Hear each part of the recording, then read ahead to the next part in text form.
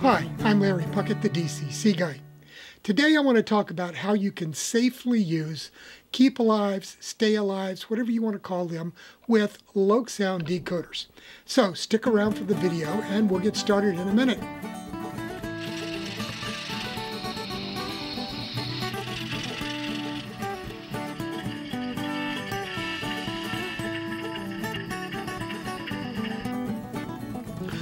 Okay, so you've got a brand new LokSound decoder of some kind, and you want to install it in your locomotive, and you think you need a keep alive or a stay alive, whichever you want to call it.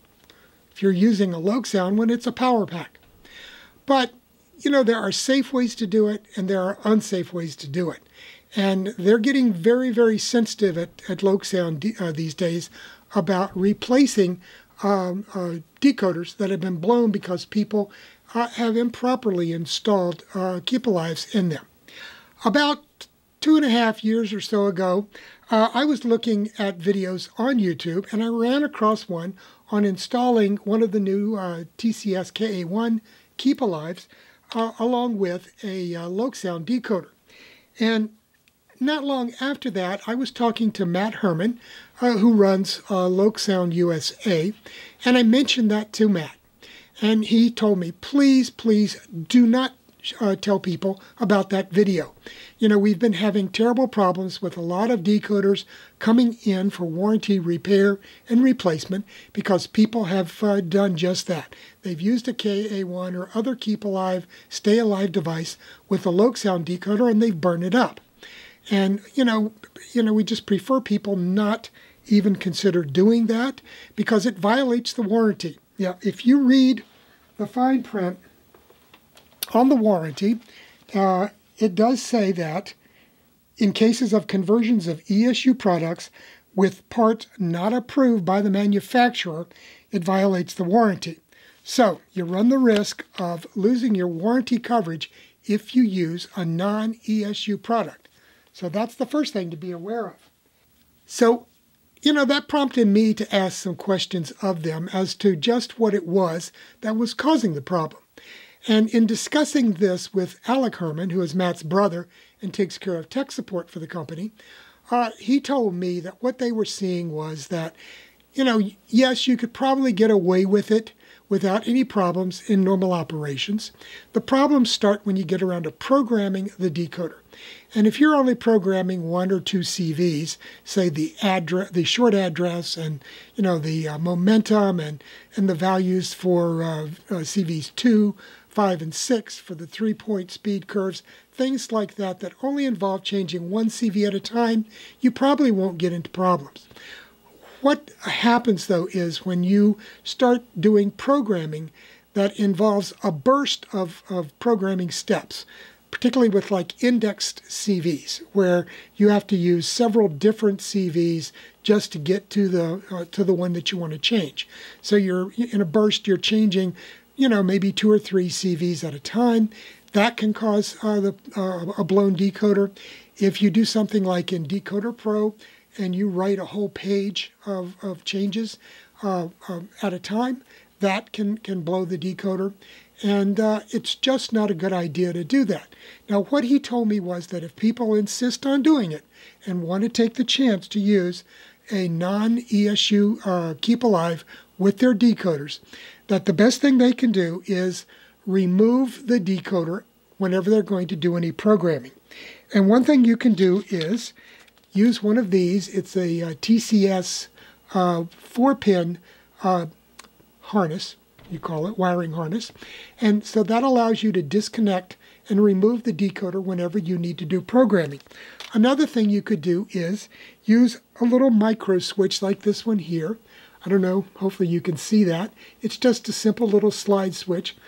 You know, you can install that in obscure places underneath of the tender of a steam locomotive, or, you know, in the rear end of an F unit, or, you know, underneath of a diesel of some kind. There's got to be places where you can stick one of these.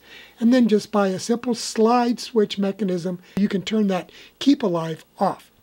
And that's the only safe way to use a non-ESU keep alive like this KA1 with a LokSound decoder.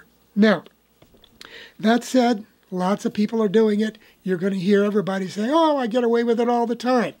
Well, yes, but that's probably 95% of the time. What about the other 5% when, the decoder has to go into LokSound for replacement? That's when you're going to run into problems. And you have to decide up front whether you want to go through that hassle of, is it worth it to you? Because the PowerPack keep alives or stay alives that ESU makes, and they're, reasonably comparable in size to the KA1. This one costs 26 bucks. This one costs $39.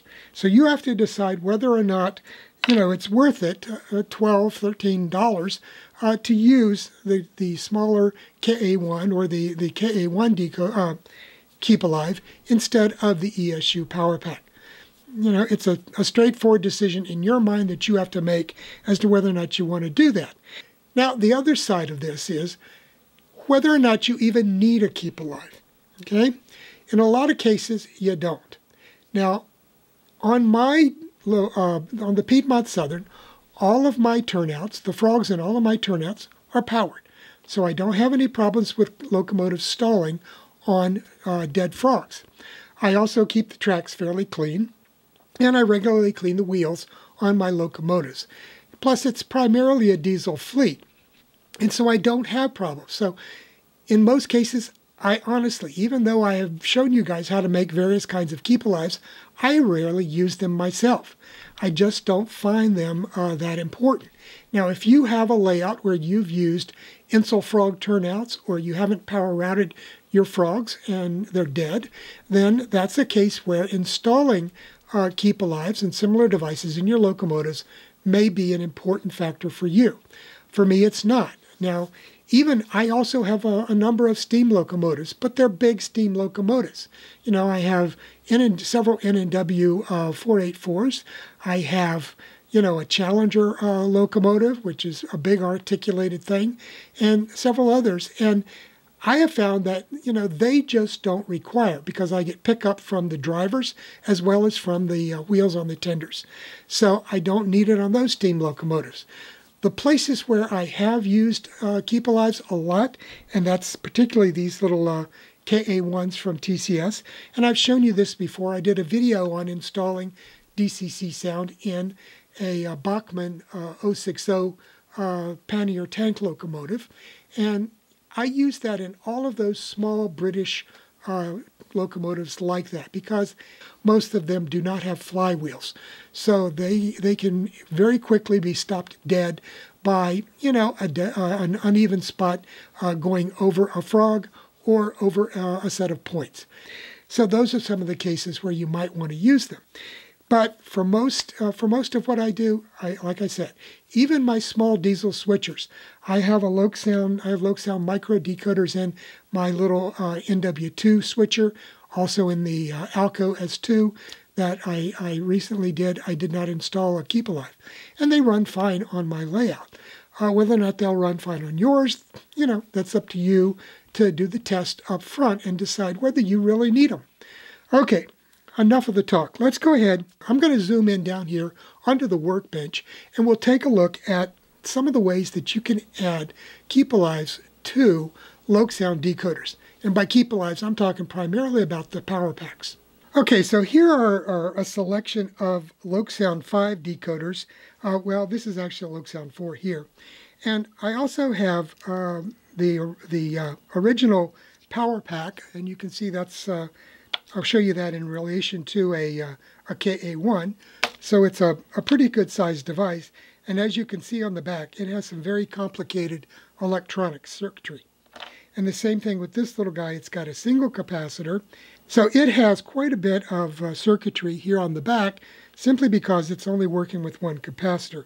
And the assumption that we may have made about this is that they are, using this circuitry to take the 1 farad rating here and boost the voltage enough to run your locomotive. Now, the difference between a KA1 and most other keep alive devices is these only have two wires, the blue positive and the black or black-white negative. If you look at theirs, they have a red positive, a black negative, and a white wire here that they call the charge wire. What this white wire does, I've been told, is it turns the keep alive device off when you start doing programming so that it's safe to go ahead and do that. And that's why these work and these don't work safely. Okay, so then how do you hook these little guys up? Okay, so let's take a close look then at this version 4 micro and decoder from LokSound, and I'll show you that here on the back side of it, we've got the top side here with the wire connections, and then on the underside or the back side, we have these 3 little solder pads here in a row. And this first one here is your ground connection right here. And then right here, we skip one, and this is the white or charge connection. And then you have to flip it over to the other side for the blue positive connection. You can see the blue wire right here. So you can see that this is going to require some very, very delicate soldering here. And this is where you run the risk of blowing your decoder simply by installing this guy, because, you know, you have to have some very, very steady hands to install these things. Okay, so that's the micro, and that's the version 4 micro. If we then look at, I'm going to move this out of the way so I don't knock it over onto the floor. If we look then at a 21 pin decoder, and that's this guy right here, if I can get it in the video. Okay, if we look at this side of the 21 pin decoder, and this is where the raised portion of the socket is, you can see this row of gold contacts. Okay, now what those are is shown in the diagram that comes with your decoder. And I'm going to have to flip it this way because this is the orientation once you do it. You can see that we have the positive is here, and then the white charge, and then the black ground wire. So those 3 right in a row. And this is, you know, it's not all that small. You could solder your wires to that fairly easily by simply pre-tinning these and then just touching a fine pencil tip soldering iron to them. So that's how you would go about installing this guy to it. Now, if you insist on using one of these, then you would attach the black wire here and the blue wire here, okay? Because this is positive, this is negative, okay? And then the middle one, you don't have that white wire to attach, okay? So that's how you would go about attaching this guy. Now, when it comes to our friend here, the direct board, things are a little bit more complicated because, as you can see, there's not a lot of extra contacts on here. A U plus or a positive connection right here. But the rest of them are on the bottom of this little removable Next 18 decoder. Okay, so that plugs in. And this is what is called a Next 18 decoder. And these are being used a lot in Europe now. And I suspect we'll be seeing them sometime fairly soon because some manufacturers are starting to produce these kind of guys. And it's very easy to just plug those in. Now, how do you make a connection to those for your keep alives? Well, I'm going to flip it over and right here show you on the instructions. It shows you we've got the 3 wires coming from the PowerPack going right here to these 3 gold contacts. So you've got your negative, your white, and your positive right here. So you would have to solder to these 3 little guys here. Let me zoom in just a little bit closer because that's very, very small. So you can see how small these are. And it's the red, the white, and the black. And then you got to make sure that you don't get so much solder on there that you can't plug this little guy back in here. Like that. Another option that we have, and I've showed you the Decoder Buddy before, you can use your 21 pin decoder with your decoder buddies, and they just slide right onto the socket there or onto the pins. And on these, this is the early version of the Decoder Buddy. And right here, there is a positive and a negative contact. You can see right here on this one, it comes here. This is the version 5. You've got your positive connection here and your ground here. So very quickly, you could make that connection right there, and you'd be good to go with a KA1. Okay? Now, to use one of these, the red wire, as I've said, is your positive, and that's one of the conventions in electronics. Red is positive, black is negative. Okay, so we could just solder on the Decoder Buddy right here to red to plus and black to ground. And then what do you do with that white wire? Well, there are two choices depending on these two different types of circuit boards that you might be using. And I have a printout that Nick sent me, Nick Santo from Nick's Trains. So here on the version 5, you have your red and your black contacts here like I just showed you. And then the white wire goes to pin 3 right here. And on the earlier version, red, black here, and the white wire would go to pin 1. And then there's some programming instructions that I would have to give to you.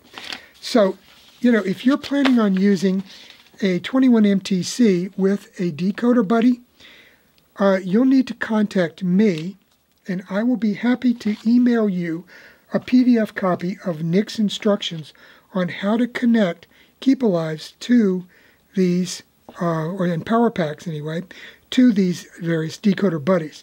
So if you want that, go to my website, www.dccguide.com, and there is, on the menu bar, there is a Contact Me selection. And you can click on that Contact Me and ask me to send you a copy of this sheet on the PowerPack, on how to install the PowerPacks with a Decoder Buddy. And I will be happy to email you a copy of the PDF detailing just how to do that. So I think that's everything. I think we've covered, you know, how to make these various connections, what these various wires on the 3 wires on the PowerPacks are, and, you know, how they translate into the blue and black NMRA design requirements or standards in RPs. So basically then, keep in mind, red is positive, black is negative, white is charge. On these guys, blue is positive, black is negative, or in this case, black and white is negative, and you don't have the charge. And remember, if you end up using one of these or any other type of non-ESU Keep Alive or Stay Alive, you have to remove this, disconnect it, switch it off, do something when you're doing programming, or you run the risk of letting this magic smoke out of your expensive LokSound decoders. Another thing that I want to point out, and I'll show you it here on my iPad, if you go to the LokSound website, you can download a full copy of their 112-page LokSound decoder manual. And I highly recommend that you do that because there's a lot of good stuff in there, a lot of warnings too. Now, one thing they do show on page 43, they show you how to install Keep Alives that you can make. And you can see these are very similar to the Keep Alives that I've shown how to build previously here on the channel.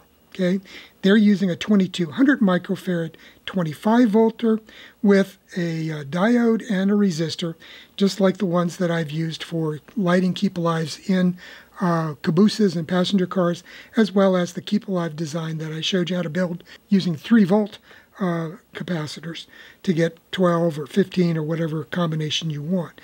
But at any rate, they show you how to install these. They also show you here, again, the wiring for their LokSound decoders. Now, the thing that you have to remember here is these, again, only use the 2-wire design. They don't have the 3 wires. So they don't specify in here whether you should remove these when you're programming. I assume that the same problem could happen with these as can happen with a TCS KA1 or any other Keep Alive that is a 2-wire design. But at any rate, they show you how to do this. They give you the instructions for it. So please take the time to download this and read this before you start doing any fancy work with Keep Alives and LokSound decoders. Okay, so that's a wrap up for today. I hope that gives you some ideas on how you can go about safely using Stay Alives and Keep Alives with your LokSound decoders. So, it's not rocket science, but it does take a little bit of finesse with a soldering iron to install these suckers. And, there are circumstances where you might not even need one. So give that some thought as well. Have a great week, and we'll see you on Friday. And like I said, hopefully I'll be able to start on building the baseboard for the new switching and shunting layout that we're going to be building here over the next maybe year from now. Who knows? Take it easy. Have a great week and be safe.